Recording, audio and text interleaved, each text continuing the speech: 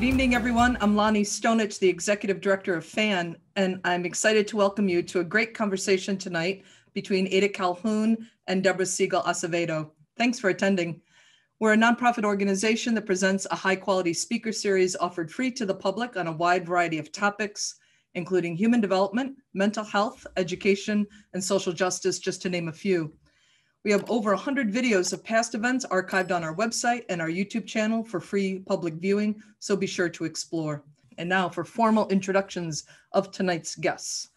Journalist Ada Calhoun is the author of the New York Times bestseller, Why We Can't Sleep, Women's New Midlife Crisis, an expansion of her viral story for Oprah.com about the unique circumstances faced by Generation X women. Ms. Calhoun is also the author of the memoir, Wedding Toasts I'll Never Give, and the history, St. Mark's is Dead. She has collaborated on several New York Times bestsellers and written for the New York Times, New York Magazine, and the New Republic. Deborah Siegel Acevedo is the author of Sisterhood Interrupted, From Radical Women to Girls Gone Wild. She's the co-editor of Only Child, a TEDx speaker, and the founder of the new online course collective, Bold Voice Collaborative. Her essays and op-eds have appeared in venues including The Washington Post, The Guardian, CNN.com, The Forward, Gaveller, Slate, The Huffington Post, The American Prospect, Ms. More, and Psychology Today. She's an adjunct faculty member in the College of Communication at DePaul University and a visiting scholar in gender and sexuality studies at Northwestern University. So now let's welcome Ada Calhoun and Deborah Siegel Acevedo. Thank you, Lonnie. Hi, Ada. Hi, Deborah. Thank you, Lonnie. So good to see you. Great to see you. Thank you to all the sponsors. It's a delight to be here. And I have to say that one of the sponsors is my alma mater high school. Hi, New Trier. So before we get started, Ada, I know you have a little disclaimer about the title. Do you want to tell everybody whether we are or not, for instance, sleep doctors? We were not sleep doctors. It's funny. There are a couple of comments or questions early that were like, how can I fall asleep?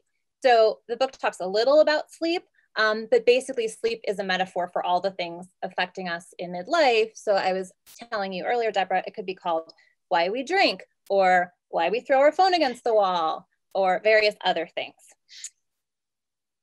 Why we scream at our husband, our partner, and children all the time when we're trying to work at home and remote school, right? Yes. So I want to start by offering a little bit of terminology by way of explaining some of the terms that I think will really be the bedrock of our conversation tonight, just to make sure that everybody who's watching is up to speed.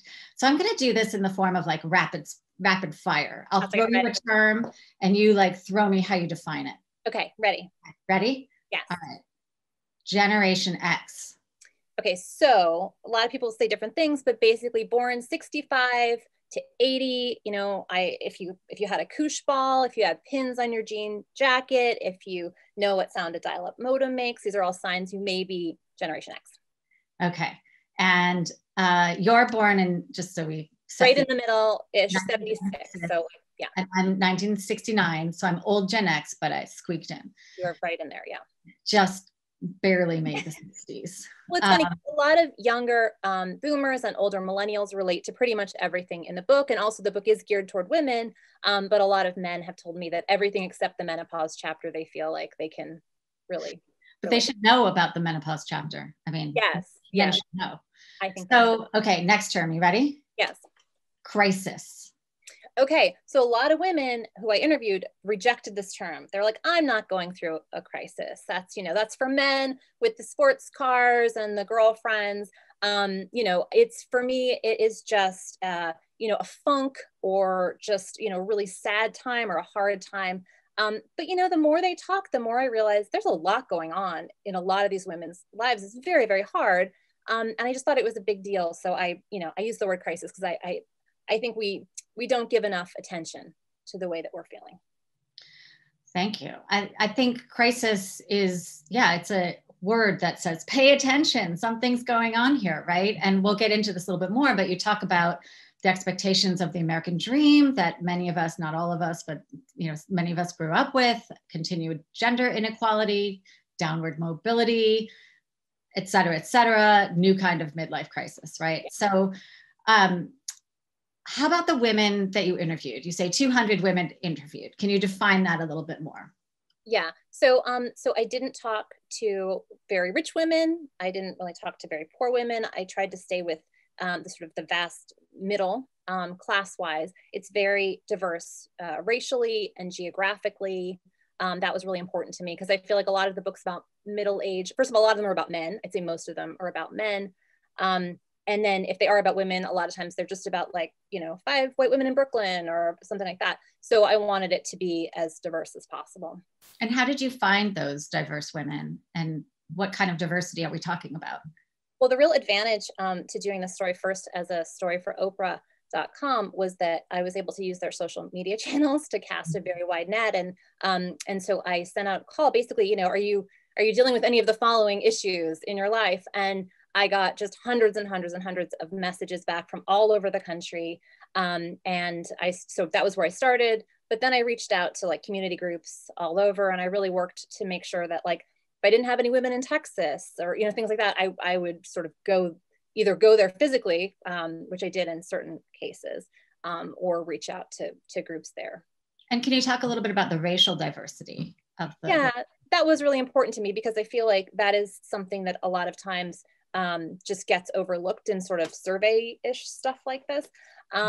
So yeah, I tried to make it look like America, the demographics of the book. So it really does break down pretty close to what the country is. And I put like a little author's note in the front explaining my methodology and what I did and everything, but I didn't put tags in front of everybody's name, like white woman from Atlanta who's 44 and, going through a divorce, because it got so cluttered.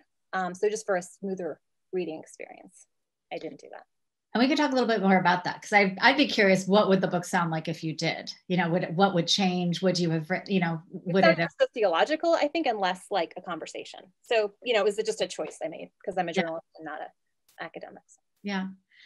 The one thing that I want to hone in on too, when you talk about, that we're talking about class, right? We're talking about a very specific class background here. I love this quote that you begin early in the book. You say, "We are fortunate in so many ways. America today, in the global scheme of things, offers us far more opportunity than our grandmothers or mothers had. Although many women are trying to make it out of minimum wage jobs and have a crisis not specific to middle age, the overall wage gap is closing. Men do more at home. There's more pushback against sexism. Insert your reason why we don't deserve to feel lousy here. There's the complaints of the well-educated middle and upper middle class women are easy to disparage as a temporary setback, a fixable hormonal imbalance, or hashtag first world problems. Fine, let's agree, you say, that Generation X women shouldn't feel bad. So why do we?" And that leads me to like the next term in our rapid fire, downward mobility. Discuss. Yes. So a lot of the women that I interviewed were told growing up, you can be anything, even president. And that we were on this upward climb in terms of, feminist achievement. And then also in terms of money, like in terms of we're going to just do better and better than our parents and our grandparents. And this generation is not, our next generation is not. We are downwardly mobile, and it's very different than what we were raised to believe was going to happen. And I think that's led to a lot of anxiety and a lot of self-recrimination in people that maybe they could let go of if they knew more about what we're facing, just demographically. So putting it in the wider context of where we're having these crises in the country and the economy that we're in, I have to say, I'm not going to ask for a show of hands, but I'm happy to offer myself up as Exhibit A, your poster girl, for why we can't sleep. Although I'm sleeping a lot better now, I have to say, since the election and other things. But I grew up in Winnetka, and I met my life partner in New York City when I was 38. So the demographic that you're talking about, women in your book, a lot of us married later, if we married at all. I got pregnant with twins at 39. So again, delayed child rearing, just when my partner lost his job during the 2008 Great Recession. And I had the awareness then that this was part of a generational shift, because at that point, I think men more than women were losing jobs in that particular recession. I know that this particular economic recession has had greater fallout and economic impact on women. So it's interesting. I'm not an economist and I don't play one on TV. So but I just want to throw out that I started writing this column called Love in the Time of Layoff, because I thought that it was, there was something going on here. And I wanted to talk about it from the breadwinning woman perspective, right? Whose partner had just lost a job. My partner laid off again in April 2020. There is no way I ever expect to do as well as my live in Winnetka, old side of boomer parents have done. Though I certainly grew up with that kind of white privilege and class privilege that told me to try and to shoot for the stars. Mm-hmm. And so I do feel like, in a sense, again, a certain demographic, of feeling like, we're kind of sold a bill of goods, this have it all mishigas, to throw in a little Jewish, that we're exhausted. And we see it, we're a generation that's trained to see that exhaustion as personal failure rather than structural problems with structural solutions. And I've written about second wave feminism and third wave feminism, the different generations of feminism. And I hope that future generations of women might be more prone to blowing things up again. Which brings me to the question that, I think there's an interesting tension in your book between hope and cynicism. And, I think you talk about solace in the end. I don't want to, spoiler alert, I'm not going to give away what the solution is or, if there is one, but I think we should talk a little bit about how we talk about solutions, because you go back and forth between solace, there's solace to be had, and the game is rigged. And we know that the game is rigged in so many of these different dimensions. So can you talk about where you come down ultimately, in your heart, in your head, and with boots on the ground on the hope cynicism continuum? Sure. Yeah. So all of that very well put. And I'm glad to be talking to a feminist historian, and such a smart one. So thank you again for doing this. But, I will say that a lot of the women that I spoke with were very dismissive of their own feelings. They would say, like, I don't deserve to feel bad. I'm so lucky. I'm so fortunate. But then you look at what they're up against, and it's pretty daunting. And what I found in writing the book and researching the book myself is that just learning how bad it is on so many levels and how much the dice were loaded is very validating and very soothing on a kind of profound level. More soothing in my experience than all of the new year, new you stuff we're getting pelted with right now, because it's, right after January. I think there's this illusion that we are going to fix whatever is ailing us psychically by cleaning out our closet right, or getting the right diet app, or, it's all these little things. And I heard over and over again in the women I talked to that, that being told what to do to fix themselves, or to fix their finances, or to fix their marriage, or to fix their parenting, that it was this pile up of advice that actually was part of what was crushing them. Just more on the to-do list. The to-do list is already quite long if you're trying to take care of everybody around you and work full time, and pay the mortgage and work in the community and all this other stuff and look great and whatever else you have on your list. Also trying to just feel like everything's great, and you've meditated and you've done Pilates and you've done all these things. It's too much. So I think the book in a way is a little more macro than solutions. It's really about, like you said, solace and community, and this sense that we're all in this together. And I mean, I get emails every day from women who read the book, and they say, one of two things. They say, I feel seen, that this is an experience that I've been having inside that I didn't have words for. And I feel less alone.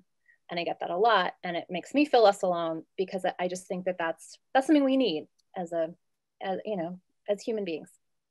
And that gives me chills as somebody interested in feminist history too, to think about that. And in the longer game of that, you beautifully inscribe this book to, you write, for the middle-aged women of America.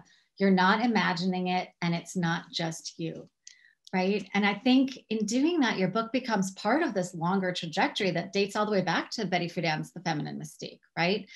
And it's so interesting too, the theme that comes up over and over, that you say the women express is that we were supposed to have solved this by now. Like it's, it's us to have solved it. And if we don't, we suck, right?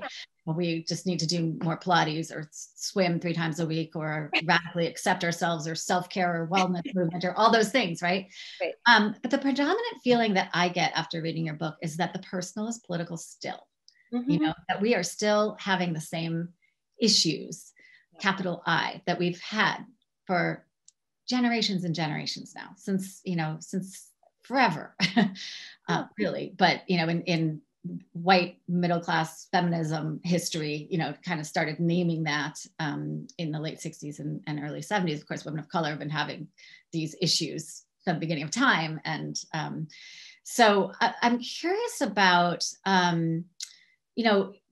you advocate getting together with other women, as and again, I'm not going to give it away, got to read the book to get to the end, but I'm very heartened by, as somebody who wants to fall, I mean, Gen X is really known for being cynical, right? Yeah. Where the Gen X, part of that X is like, whatever, right? Slackers, blah, blah, blah. Which, by the way, we're not. But which makes me crazy also, because I do think for some men, especially male characters played by like Ethan Hawke, in the movies, for instance, the slacker moniker is real, but I don't know one woman in this entire generation who's just like, what, like just kicking back. No, we can't Not afford a kicking back generation of women, for sure. And overachieving, if anything. But I'm curious, what kinds of gathering is bringing you energy and life and hope these days? What do you see, in terms of, I mean, you've been going around and talking to audiences of women, even though it's been on Zoom probably more than in real life. Well, this is real life. This is very much real life. This is real life, right? I mean, in the before times. But I'm curious how you have experienced communities and conversations. What are some of the things that are giving people solace right now? Yeah. Well, first of all, I want to plug your Bold Voice Collective, because I think the work you're doing, and also the work Fan is doing, is, it's really along these same lines that I'm talking about. It's something we need in a really profound way, is to be in conversation with other people who are going through some of the same things as us. It's very valuable. So in the before times, I started a women's journalist bar night with a couple of writer friends of mine, and we started having them, and it was, everybody from young, brand new baby journalists to like women in their 70s who'd won a bunch of Pulitzers. And it was so fun. I mean, we just hung out and drank and had readings, and we'd like bring in an agent to talk, or a publicist, or photographer or somebody. And it was just the best. I talk about it a little bit in the book. It does feel different on the internet. Every once in a while, I'll have like one of these things, and and actually I think it's great that we're doing after hours, which everybody should join us for if you'd like to. I think details are in the chat. But like I've had a few where women start sharing with one another, and it becomes this very beautiful moment of connection. And again, I think it is about like being seen and being heard, and realizing that you have this community. That you're not alone, and that the personal is political too, right? That it's not just I'm crazy, I can't handle it, I can't hack it, it's my fault. There's something else going down. And that's something that I do hear a lot that I really like, is the like, I think Kelly Ripa said it on her show, was like, I'm not crazy, I thought I was crazy, and I read the book, and then it's like, oh no, it's actually like a thing that we're all dealing with in various ways. And that is exactly how I felt when I was researching the book, that this really did come again, like from a personal thing where I was having this really horrible time, and I had a ton of credit card debt, and I felt like my career was over, and I had like the one kid going into middle school and one going to college, and and I was a breadwinner, and there's a lot of pressure. Anyway, it's just everything kind of piling up. My parents are getting older. I'm an only child, taking care of them. And it was just like every new study I read, every new number I saw, I was like, oh, like I just had really bad expectations, like really the wrong expectations for how this was all going to go. And once I realized that and like readjusted them, that went a very long way toward getting me out of the crisis that I was in. I want to go back to that and the stories, how we think of our lives in terms of a narrative with the beginning, a middle, and an end, and what's supposed to happen and how to adjust. But I want to pick up on something you said: only child taking care of elderly parents. Me too. Dad, if you're there, in Winnetka. you know, I think you say this, and I think part of what is so brilliant about it is your book is that you name things, right? You give this hazy sense of what's wrong, a name.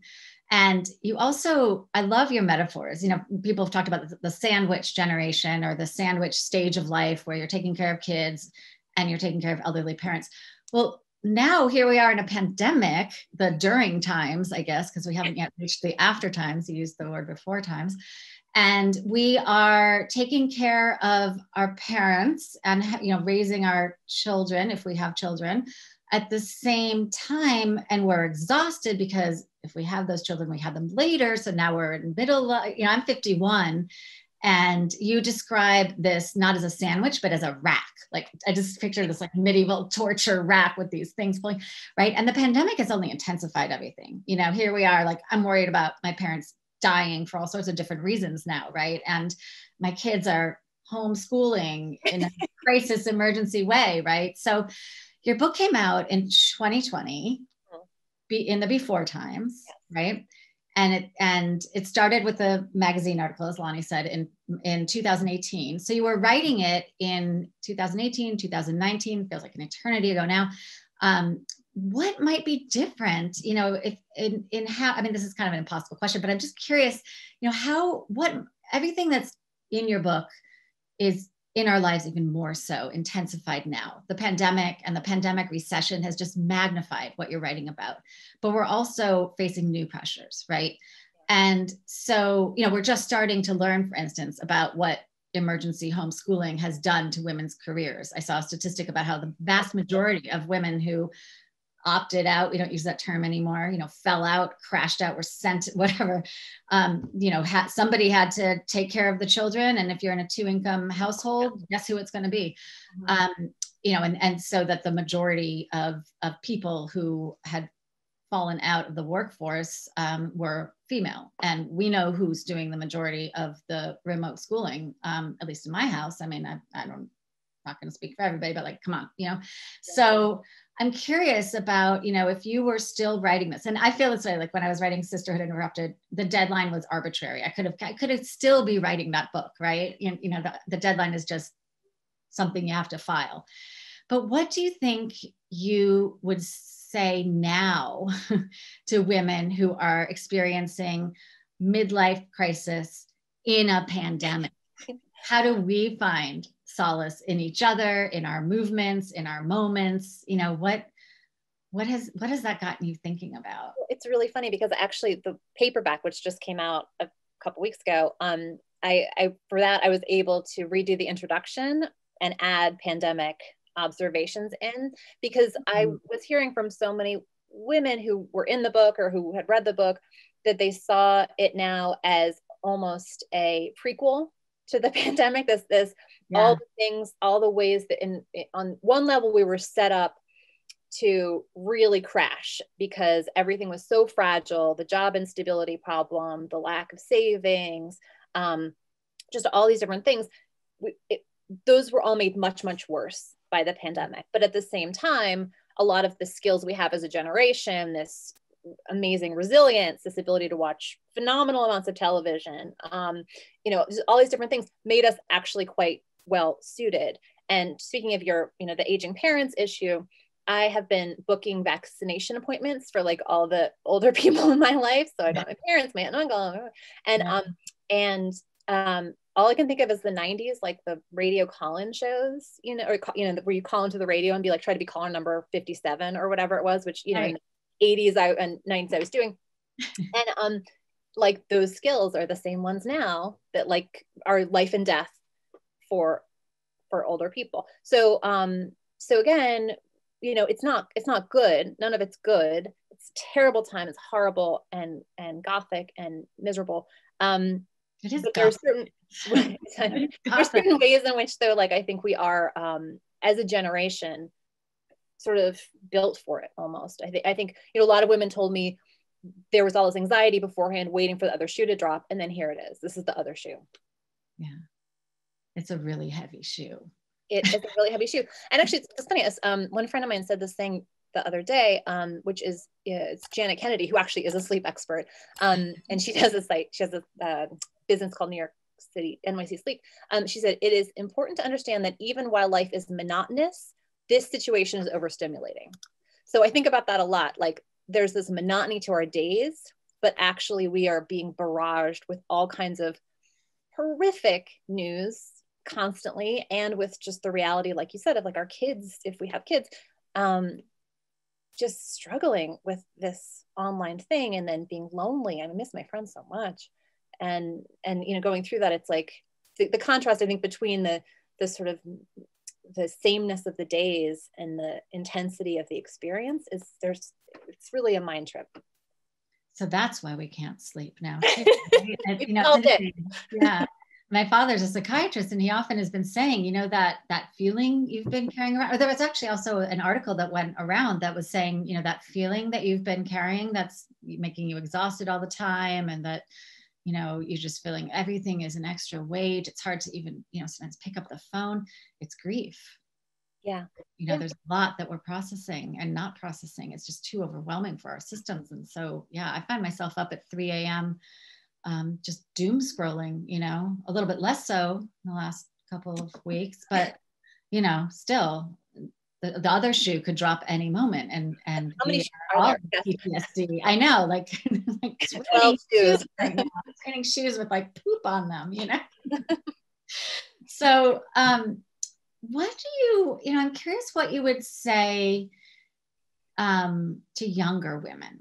You know, a lot of millennials and Gen Z, which is the post-millennial generation, right, are reading the book. My kids are 11, I have twins, they're Gen Z also, so that's a broad swath, but they're not reading your book yet, but I'll make them when it's time. But, you know, what does Gen X's experience have to teach younger women? Just as, you know, we grew up in the shadow of boomers and learned certain lessons about womanhood, about, you know, what we think we're supposed to be and what this life for us is supposed to look like. What can they learn from our exhaustion? Well, you know, what I think is so interesting is if you look at our like grandmothers and mothers, like if they worked, it was usually 9 to 5, you know, and if they were, they had families, the families were out of the house by the time they were in their 40s, and they weren't trying to do both those things at once while going through perimenopause and leaning in and whatever else. We tried to do all that stuff. A lot of women are very, very tired. And I think the millennial women are seeing that and adjusting accordingly. So a lot of millennial women have written me and said that they read the book and that it made them think basically just about expectations of how it was going to go. So if they were going to do the thing where they wait to, you know, until their career is really established to have a family and their parents are getting older and all these things, it's going to be very difficult. I think part of the hardness for us as a generation is that I think we were blindsided by it. We didn't have examples who had done this before. And we had been told, kind of brainwashed our whole lives by things like the Angélique commercial, you know, this is bring home the bacon, fried up in the pan, never let him forget he's a man, all this stuff, like that it was going to be lovely, like just easy to do all these things at once and a pleasure and a gift. Doing all the things with no help is not a gift. That, you know, and people can tell you all day long, oh, it's so great how many opportunities you have. But if you don't have any support and you're trying to do all the opportunities all at once, it's not great. And so I think that millennial women can see that in us. You know, I've heard from many of them who see it and are adjusting accordingly. And maybe it means that they are having kids younger, you know, where they're not going to try to be taking care of aging parents and at the peak of their career while they have small children. They're making that calculation. Maybe they're deciding not to have kids because they're really driven and they just want to give everything to their work. You know, I just think they're better informed. I think we didn't have that information or that knowledge. That's interesting. Yeah, I hope that this isn't a cycle that just keeps repeating and repeating and repeating. The cynical part of me, the Gen X side of me is sort of wanting to fire things up and shake things up some more and, you know, go march on Washington and wherever we need to march, right? And I think it's, you know, and we are the women's marches, and yet what did they accomplish? But I do think actually, you know, on that tip, I do see in millennials, male and female, and Gen Z, so I have a millennial stepson and a Gen Z son, they are much more demanding than we were. I feel like they're much more, right.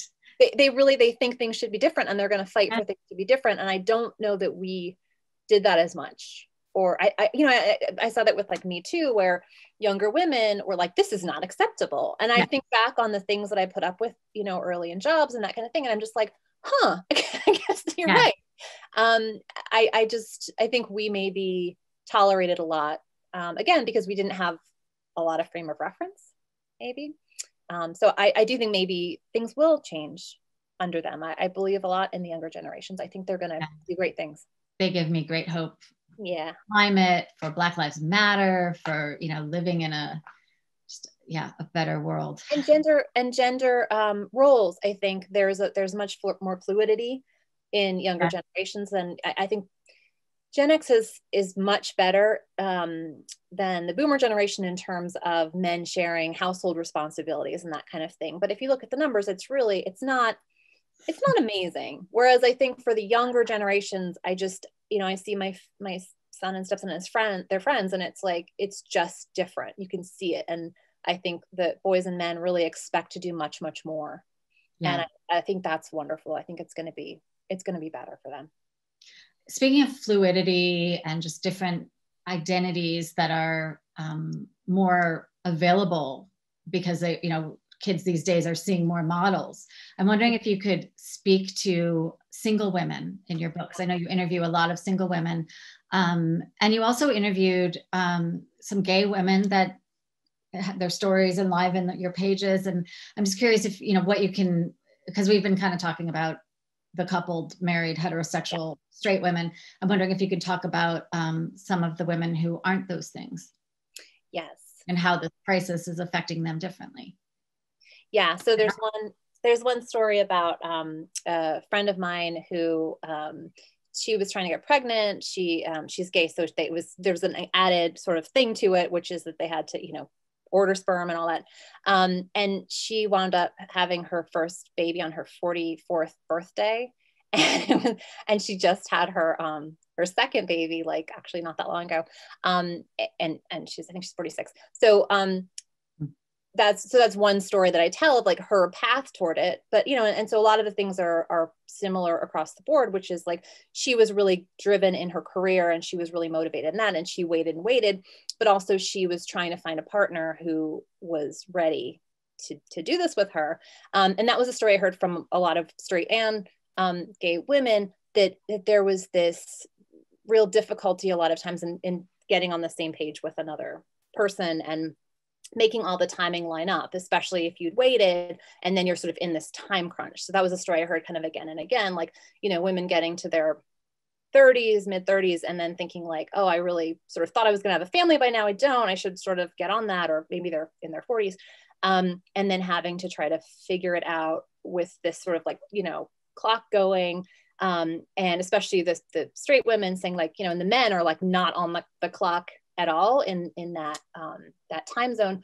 And I spoke with a lot of women who had thought they were going to have families and didn't, and had sort of had to reconcile themselves to the fact that it might not ever happen. And this one therapist I spoke with, and I did talk to a lot of women who never wanted kids, never wanted a partner, totally happy with that part, had other issues. But this one therapist told me this thing that I think about all the time actually now because of the pandemic, which is this term ambiguous loss. Mm-hmm. She said the thing that human beings do the worst with is uncertainty, that there's something about the brain that just like hates not knowing, and that there's a real difference between like even death, where you can mourn and you know that it's over, and this kind of like nebulous, you're not really sure what's going to happen. So she said, you know, if you're in this place where you want a partner and you don't know if you're going to meet that person this afternoon at the grocery store or never, that you have this sense of loss, and it is incredibly painful. So I think about that a lot now because I think it applies to so much. I think it's, you know, we don't know when the pandemic's going to be over. We don't know when we'll see our friends.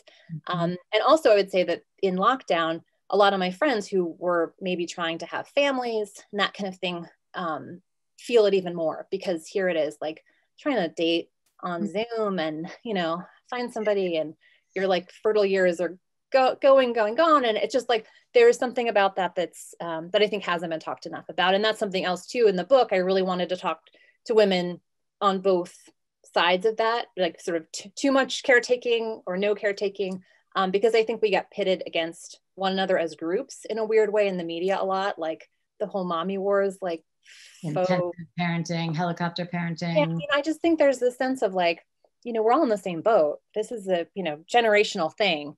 And whether we made this choice or that choice or had this choice or that choice thrust upon us, we have more in common than we don't. So. And that boat is sinking. Right? The point of your boat. So the boat is sinking, but also, you know, you end on again a note of hope, I think. And there's a line in your book where you say that writing this book cured your midlife crisis. And I'm wondering if we could just get a little personal. I mean, I'll share if you will, you know, just, you know, just how did writing this book cure the crisis? You talk about, you know, rejiggering your story and how you carry your story. You teach memoir writing, and I'm interested in how, you know, you write about making meaning in the process of structuring a story. So how did structuring the story and making meaning by writing this book help to cure the malaise that you were experiencing? Yeah, so when I teach memoir, one of the hardest things and best things about it is trying to figure out who the characters are in the book and what the beginning and the middle and the end of your story are, and what are the major scenes, and is it a tale of glory or a sad, you know, tale or whatever it is, and that you're the hero of the book, like you're your own hero. And once you start trying to tell your story in that way and to make sense of it, I think it's very powerful to actually get this idea of what each thing means. Like, what does it mean that you went to, you know, you went to school for this, but then you wound up doing this, or, you know, whatever it is that you're trying to make sense of. I think it's kind of powerful to make those assertions when you're writing them down. So for me, you know, I found all this work so liberating. I thought, you know, talking to these women and doing this research, I just suddenly felt like, oh, I see it. I see the story better. And I see it as not as like, we were so oppressed and we had this, you know, we were doomed and it was terrible. Although I know that there are elements of that to our story. But, you know, we had a hard road to hoe, and we've done so much. I mean, women, especially in this generation, like, so well educated, have made so many achievements, have these children who are going to change the world. Like, it's good news. It's good. So there is good news on the Yes. That's good to hear. I think, yeah, I'm in awe of my female friends who I barely can talk to because we're so busy living this pandemic and this midlife life, right? But when I do talk to them, I am in awe, you know, of them individually and collectively and what they are pulling off. Mm-hmm. The resilience is stunning. And so I have hope. I have hope in that sense as well. I have to say, speaking personally, you know, at first I was like, I am totally your poster girl. You know, sleep aside, I'm not going to go into the sleep itself. You know, we started out talking about this, not really what we're talking about.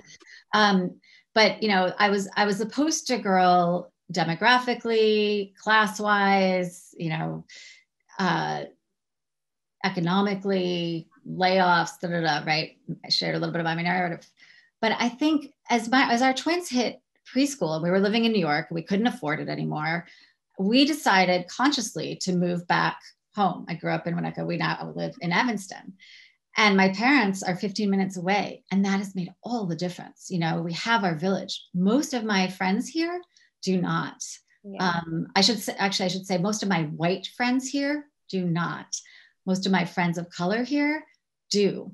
And I think that, or I'm thinking specifically of African-American friends, I think that whether you have your village, whether you're living in an intergenerational context of support, you know, whether you have some kind of extended structures that are helping you make it through the day. And, we've lost that now. Those of us whose parents were involved in caring for our children, like not going near there in a hazmat suit, but I think that makes a huge difference. And that is, why the boat is sinking for so many, is because they don't have, we don't live near extended families, and we aren't a village, and we don't yet live in co-housing where we have this, I have one friend out in Oakland who has this like beautiful model of this intergenerational housing situation. And I'm just like, so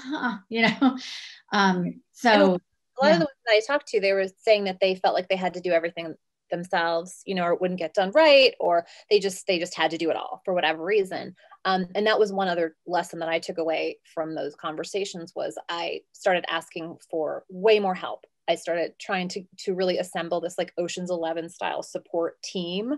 I made sure that I had like a pet sitter and a good gynecologist and a good accountant, and like all these different, this staff basically compiled of, mostly free labor. And it changed a lot. It really did make it way, way better having that. So I think support from other women kind of emotionally, and connections and clubs and groups, and community, and then actual like legitimate support from experts or friends who can help you with certain things.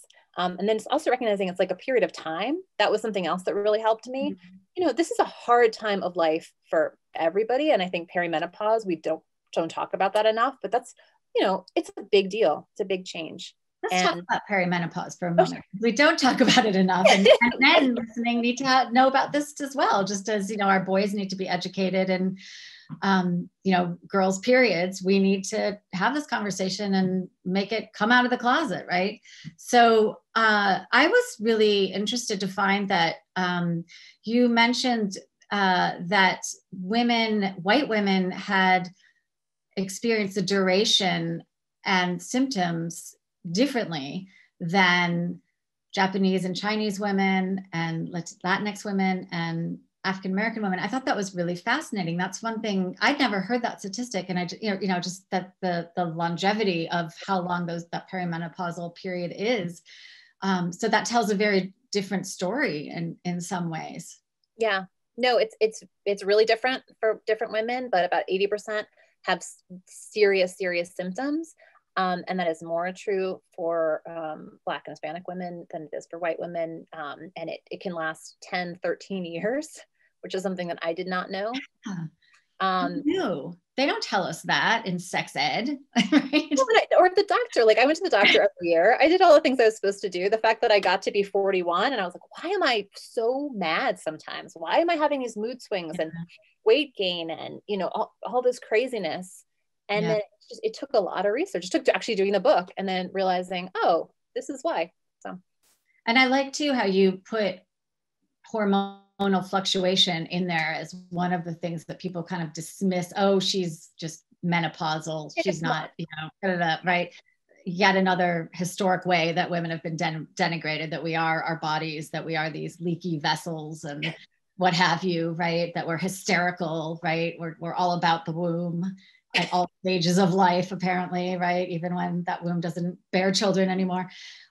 So I found that really refreshing too, to add your voice to those who are naming those mythologies and, those really sexist narratives about the trajectory of women's lives and, our moods, right?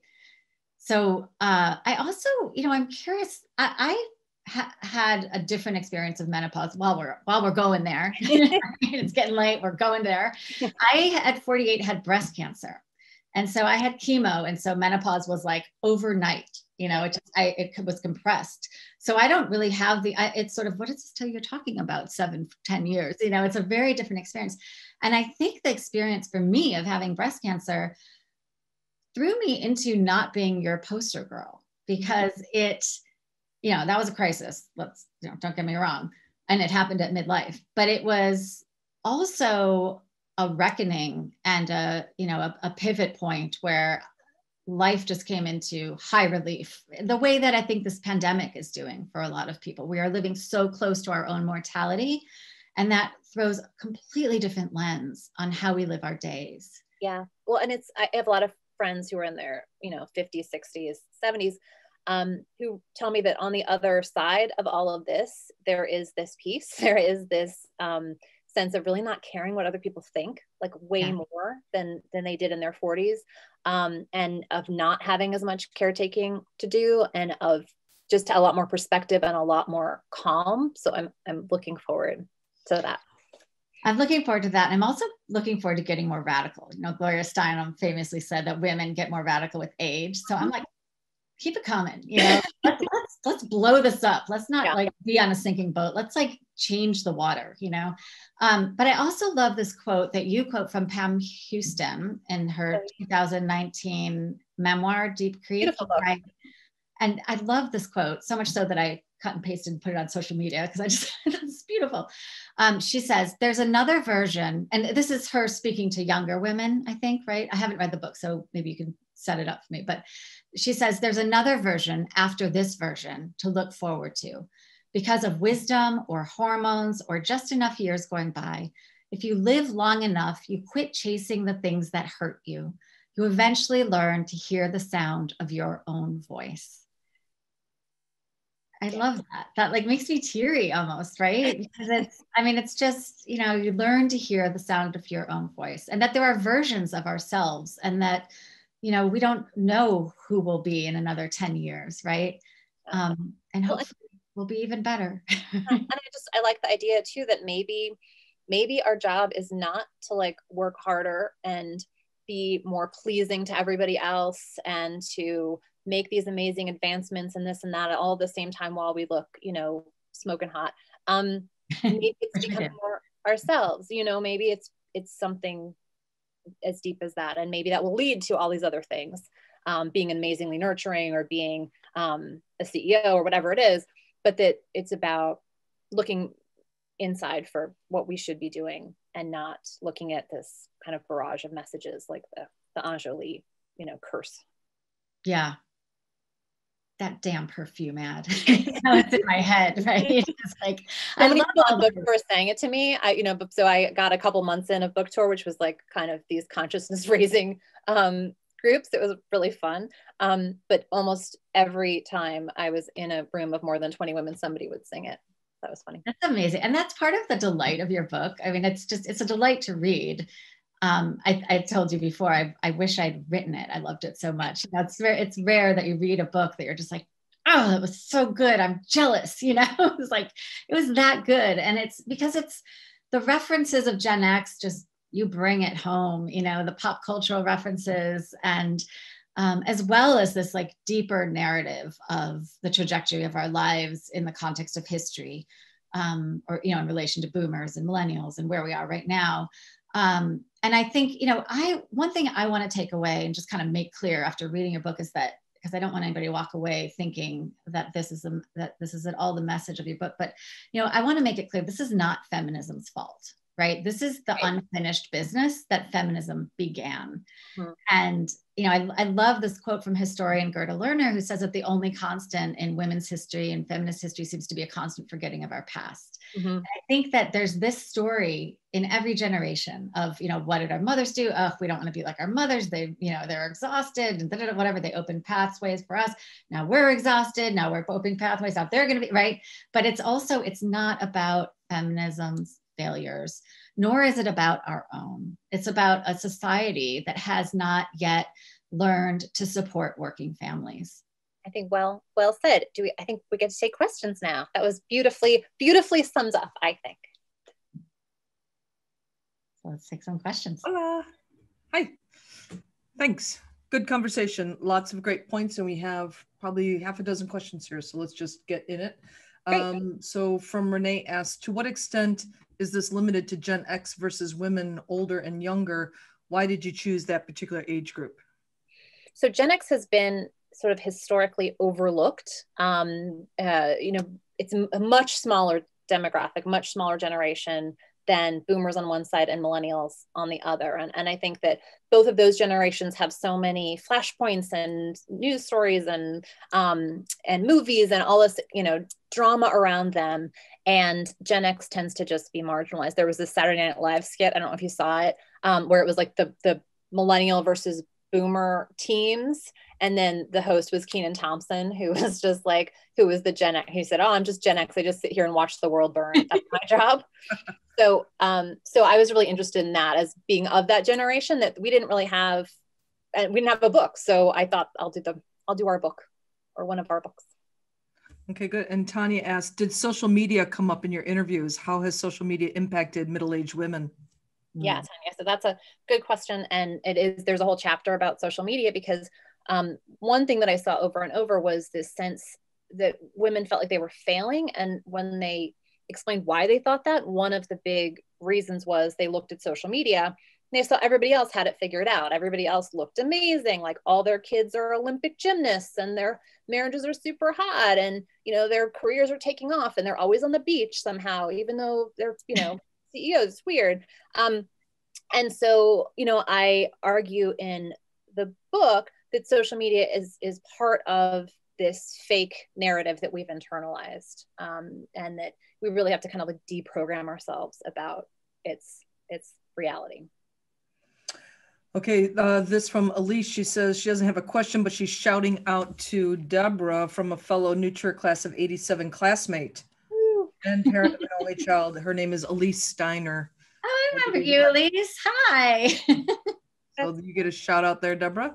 All right. Recently, a thoughtful male told me that his son said he doesn't want to work as much as his dad does because he just misses too much. This is a dad with a struggling but passion-fueled entrepreneurial small business from his 16-year-old son. So it must be a 6-year-old son who made this comment. Perhaps the boys we are raising are seeing this in all aspects of our overworking, high expectations, parenting society. Yeah, that's interesting. And I think that checks out with the studies I've seen about time use and about the changing demographics of caregivers. Like caregiving is traditionally done by women in their upper 40s and 50s. And it's almost always women. It's almost always like the women in the family. And that, according to like AARP, is changing. And you look at millennials and it's pretty even between men and women, which I found fascinating. So what do you think the daughters of Gen X women, what do you think they think about what motherhood / professional life is? What do you think they think watching Gen X women, their mothers?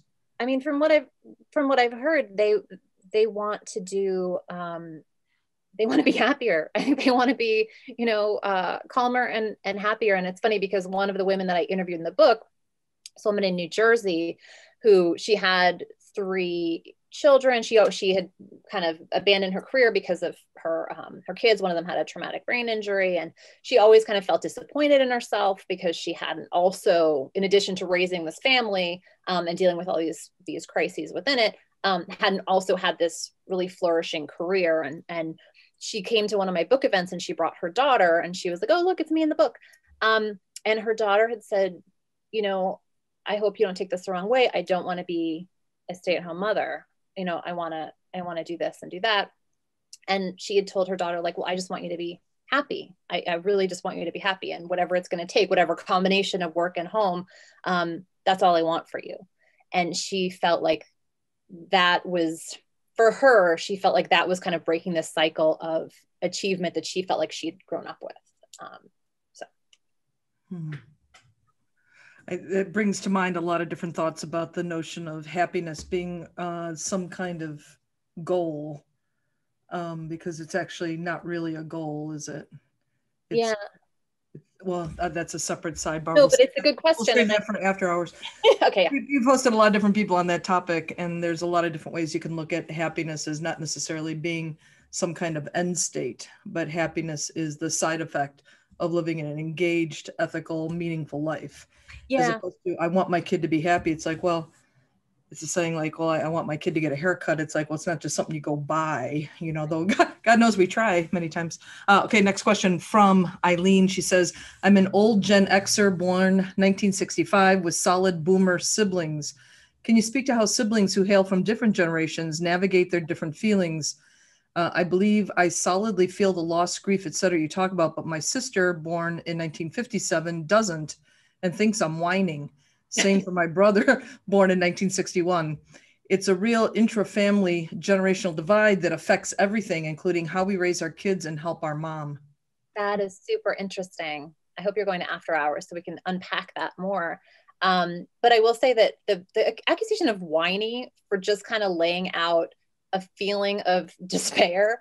And, you know, I have very little patience for that. I think that, you know, also you look at like how much time men's midlife crises and men's struggles have gotten, like, you know, how many Michael Douglas movies have been made about that feeling, that I think we get to talk about it sometimes, about how we experience it. But it is interesting about within a family. I mean, I'm an only child. Gen X was a baby bust, so that's kind of one thing that defines it, right? Is this a lot less kids in that generation.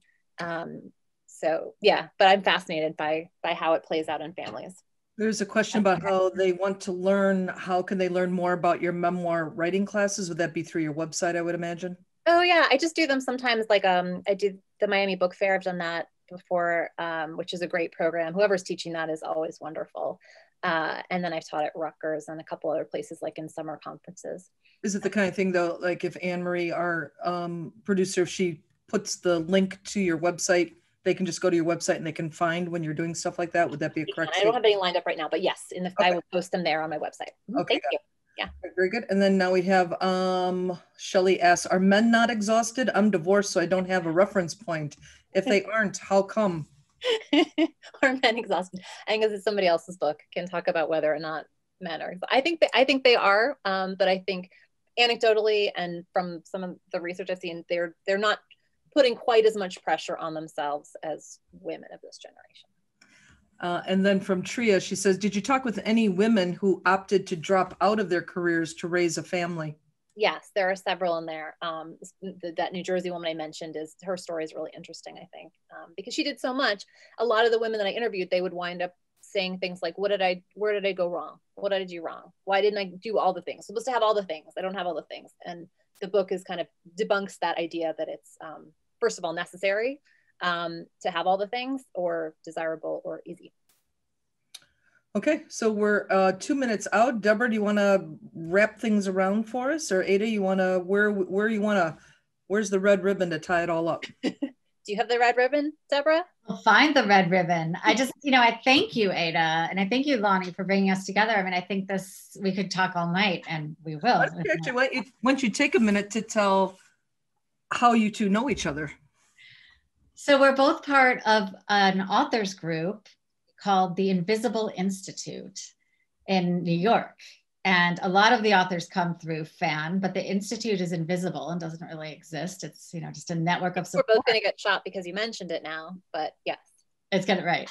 But there's no website. You can't find, it's sort of like right. But I think it was founded by women. And I was one of the early generation people, and then I moved. But I think it is one of those places where, it's women and men, but sharing resources and insider knowledge and context about what it is to be a writer in this day and time.